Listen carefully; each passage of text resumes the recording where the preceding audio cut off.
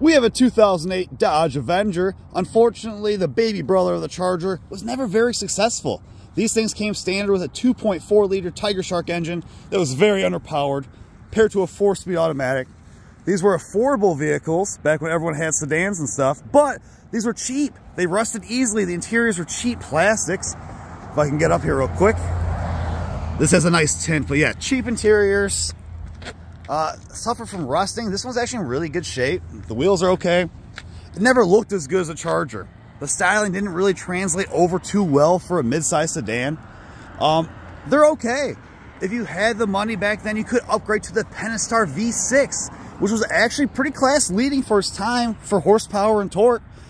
But yeah, these were just kind of throwaway cars. But let me know in the comments below. Did you have an Avenger? Did you like it? Did you hate it? Or maybe you had its sister, the Chrysler 200. Let me know your thoughts and opinions down below.